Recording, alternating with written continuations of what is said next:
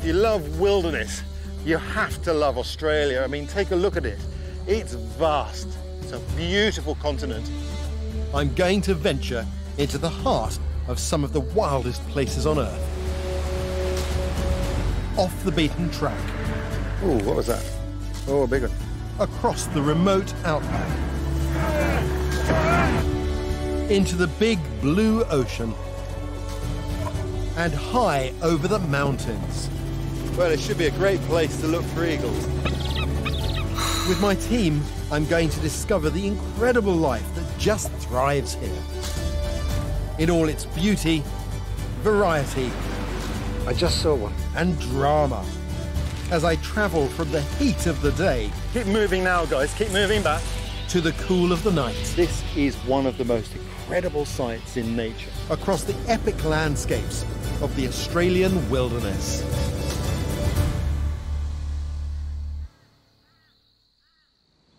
Australia has some of the world's most protected marine areas, and this time I'll be diving deep into those wilderness waters. Ningaloo sits between Western Australia's rocky desert and the Indian Ocean.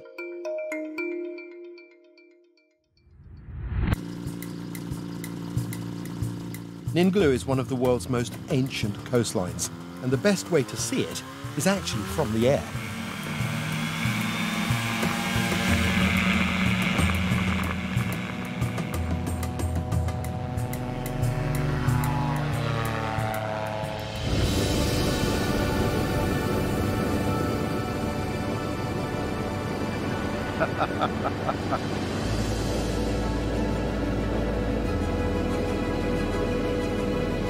This may look like a bathtub under a kite, but guess what?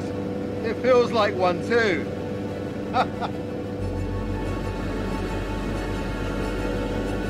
I could really get into this way of flying. It's brilliant. I feel like an osprey.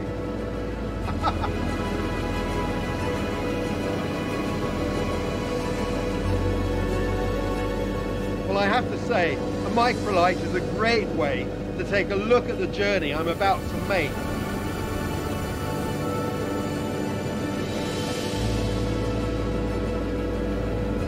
So below me is Mandu Gorge. That's where I'm going to start my journey, on foot. I'm going to follow the gorge down to the ocean and dive out to the coral reef beyond. That's some view. That's awesome.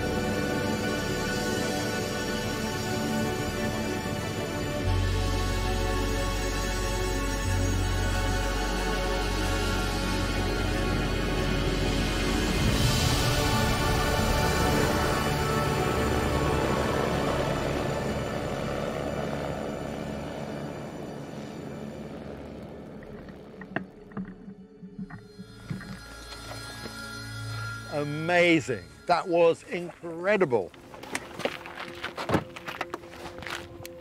Over the next 2 days, I'm going to work my way from the rocky desert out into the Indian Ocean. To understand this prehistoric landscape, I must first go back in time and travel along a gorge which is millions of years old. I'm walking on what used to be the bed of an ancient sea. This is Mandu Gorge, and it's pretty arid and hot. In fact, if there wasn't a nice cooling breeze in my face, it would be quite oppressive. But what a beautiful place it is. If you're a diver, you may recognise when you look at these cliff faces that this is an ancient reef. Once, very, very long time ago, this was a reef.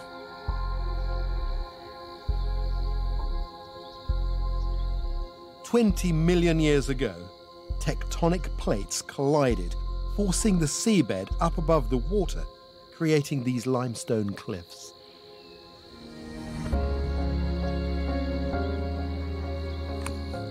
Well, I can now see my journey opening up ahead of me. You can see the waves breaking there. That's Ningaloo Reef. My plan is to go down to Ningaloo Reef and then work my way up along it, exploring the marine wildlife to be seen there. before crossing over the drop-off into the open ocean, and that will be absolutely full of wildlife. Travelling across this ancient land is like exploring a living museum. Everywhere I look, I'm seeing fossils. This perhaps is one of the more impressive fossils that can be found in this area. This is a shark's tooth, dated at about 1.6 million years old. It's from a shark called megalodon that doesn't exist today. Megalodons were bigger than double-decker buses. And you can still feel on the edge of the tooth sharp serrations. It's amazing. It's mind-blowing to think that gigantic sharks once swam here when all the land was underwater. But what's really exciting is that relatives of that ancient shark are still alive today in the very ocean I'm heading towards. Down here, the strata of rock is absolutely one mass of sea life. Everywhere I look, I'm seeing fossils. I'm tripping over them quite literally, like these lovely brain corals here. There are shells and all sorts of things. Some sort of snail shell there. If you take a couple of minutes, it's astonishing what you see. And at this level in the reef, these sea creatures would have lived 20 million years ago. It's staggering. I can feel the breeze of the ocean, but it's the middle of the day and we're heading towards temperatures of 40 degrees. If you want to spot wildlife, you can use this time of day to your advantage. Go out in the middle part of the day when the sun is at its hottest and look into the shadows of the bushes, because wallabies, euros, wallaroos, kangaroos, they all like to find shade in the middle part of the day. Quite frankly, that's where I ought to be right now.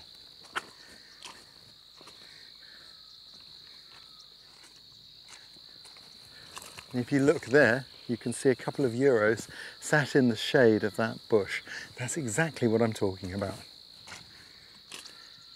Unlike their kangaroo cousins, euros prefer rocky landscapes to open plains. And they're not just dependent on waterholes to drink. They can find underground water by digging wells in the creek beds. They can dig holes up to 1 metre deep.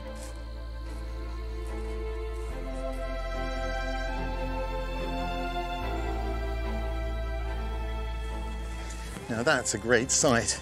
Ahead of me is the Indian Ocean.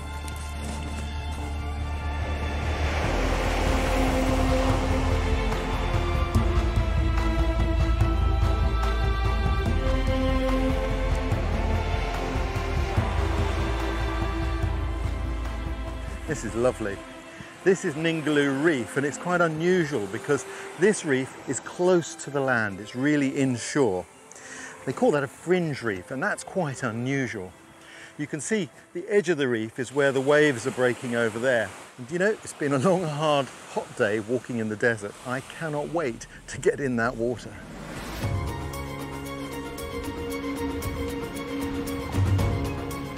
I'm joined by Marcus Lorenz, a local marine expert and underwater cameraman. He has been exploring these waters for 15 years, so if anyone can show me around, he can.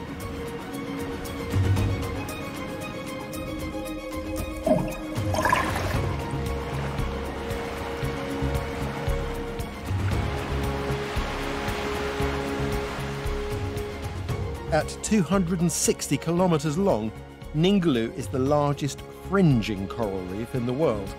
It can even be seen from space.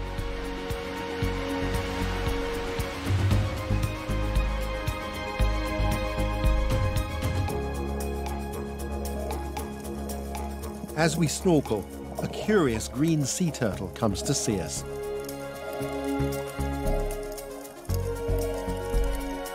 It's wonderful to get so close. Turtles seem to move at a different pace of life to us. Sea turtles spend most of their lives in the ocean. They don't have gills like fish, so can't breathe underwater, but they can hold their breath for several hours at a time.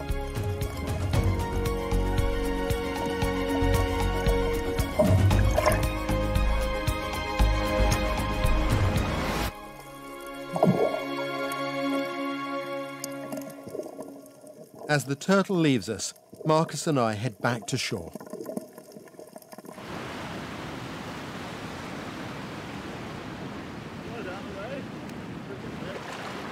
Brilliant, Marcus. Thank you. That was some great. dive, wasn't it? That was good. But what a tantalising glimpse of Ningaloo Reef. Awesome. But I want to dive deeper in search of a giant of the ocean. And now it's time to head further out to Ningaloo Reef.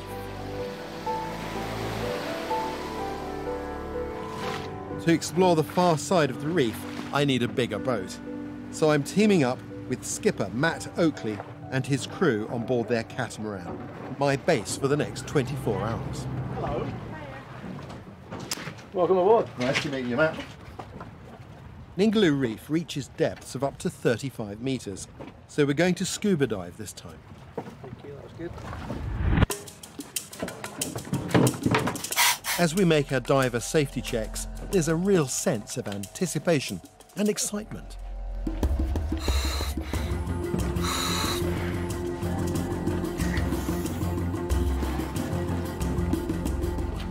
We might come up with some very creative hand signals down there. We make them up as we go along. Every diving location in the world has its own special collection. This is a shark. Shark, yeah.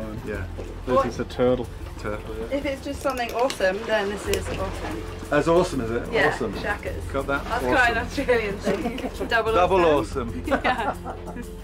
Final, okay guys, let's do this. Good. With the dive signs agreed, we get going.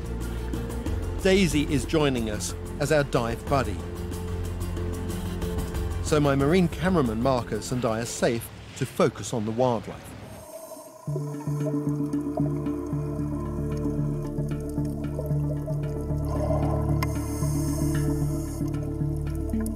The colourful corals of Ningaloo Reef are home to over 500 species of tropical fish, like these narrow-lined puffers and butterfly fish.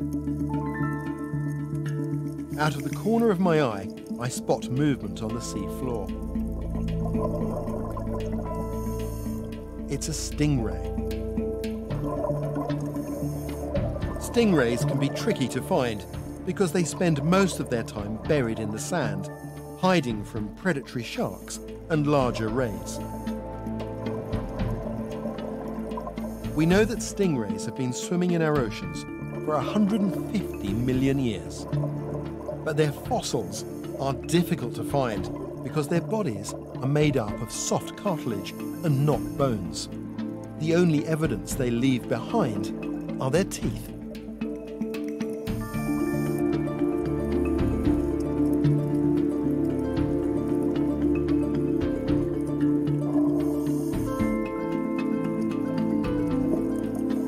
Further along the reef, I spot a long tail. It's a sleeping bull stingray. If you look closely, you can see the impressive barb on its tail that carries a deadly venom. But it will only use this in self-defense.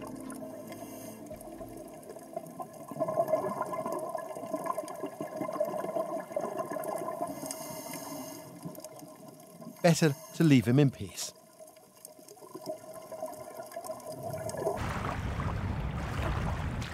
Oh, that was awesome. Absolutely brilliant dive. Thank you very much. Thanks, Daisy. It's a beautiful dive site. The coral's fantastic. You've got these little coral gardens on top with little fish in them, and the really big ray. I don't know whether, Marcus, did you catch the first one? Because I tried. When it took off, it left this big cloud of sand, so I swam through that cloud. I was hoping that I would see it behind the cloud, but it was gone. You were filming something else, and I saw it, and just as I saw it, it decided to come out of hiding in the sand, and it was big. It was the size of this, wasn't it? Big, yeah, massive one. But we found a second one, just sleeping under the ledge. That was amazing. Big stingray. And we left it sleeping. Yeah, we didn't want to No disturb disturbing it. of the way. That's really good. That's Yeah, to me, quite an perfect. impressive barb on it. Did you see that? I did. That was quite impressive. Yeah, I did. What a great dive that was. And as the day ends, we all settle in for the night. Queensland grotto, but we're not in Queensland. That's why we don't let gold spotted.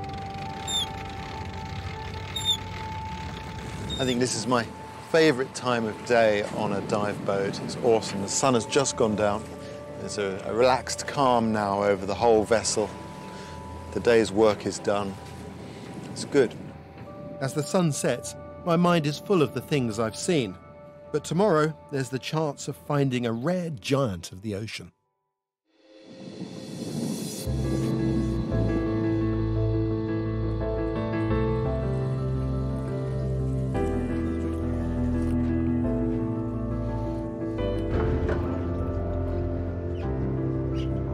Yesterday was fantastic. To see all that marine life on the reef, brilliant. But this morning, there's a sense of anticipation in the air.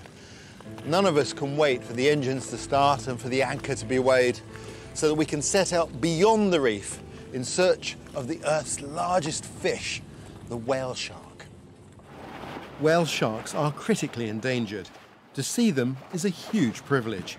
So to help me find one, we're being joined by Dr. Brad Norman, a whale shark warrior. Take anything? Yeah, thanks, mate. Brad and his team have spent many years studying whale sharks and know all the best spots to find them. Welcome aboard. Thanks, mate. I think we'll get underway. Brad has collected data on over 8,000 whale sharks around the world, and on one shark in particular. So if we take Timmy as our example, you've been monitoring him for some years. What's that telling you about his relationship to this place, Ningaloo Reef?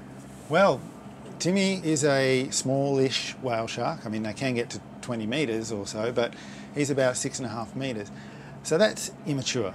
And it's possible that, Ningaloo Reef provides a lot of food, a great area for productivity, and it's an area that's close to the coastline where they're sort of protected. But yeah, Ningaloo's a bit of an area for teenagers to hang out. Brad can identify individual whale sharks using technology which is out of this world. This system maps the spots on the skin of a whale shark and then runs that scan against the thousands of other patterns or shark fingerprints we have in the library. And how does that work? What happens is, to my colleagues, the brains the size of the planet, a NASA astrophysicist and a software engineer. NASA astrophysicist. Yeah, we came together, and basically it's the way the system runs. It's an adaptation of an algorithm that NASA uses to map stars in the night sky. If it's the same shark, it'll come up as a match. If there's no match, then it's a new shark that hasn't been seen before. And that's quite exciting because we're getting a lot of new ones coming through. Fantastic. Sharks identified around the world. With Brad's help, I'm eager to get into the water and see one of these mysterious creatures for myself. And I'm in luck. Our spotter plane overhead has located a whale shark. Yeah, roger, mate. Okay, so just confirming there's a whale shark on the surface, 400 metres. It directs us towards the site. Yeah, Bridget. Between the shark and on the other side. The crew signals that they've got a visual on the whale shark.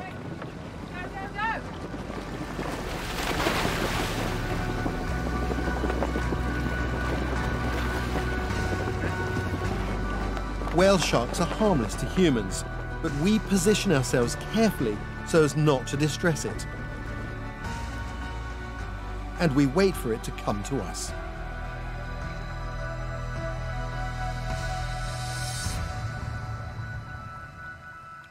This is what we've all been waiting for.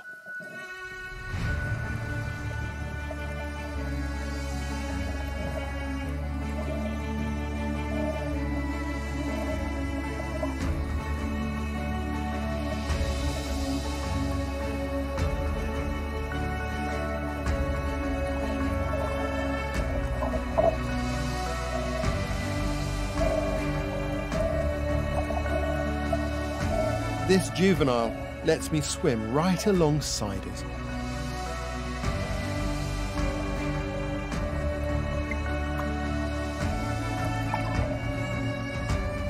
He's accompanied by some hitchhikers. But it's a mutual arrangement. These suckerfish help keep the shark's skin clean and in return get fed. His skin is tougher than that of any other animal in the world. It's covered in hard bristle-like teeth that overlap, creating a literal suit of armour.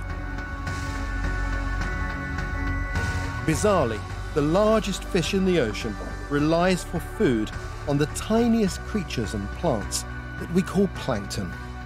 To do this, they have to sieve through 6,000 litres of seawater every hour. These gentle giants have been swimming in our oceans for 60 million years. This is one of the greatest things I have ever experienced.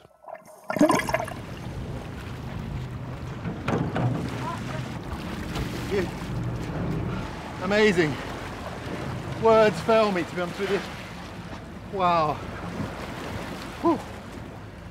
Beautiful shark. Well, that was amazing. How big was that shark? I reckon it was about 6.5 metres. It was sort of a good size. It's full of superlatives, isn't it? It's mind-blowing. He was a little bit hesitant, staying deep at start, but then you got him out. He came up. Every time I took my eye off of him, he was coming towards me. Well, that was amazing.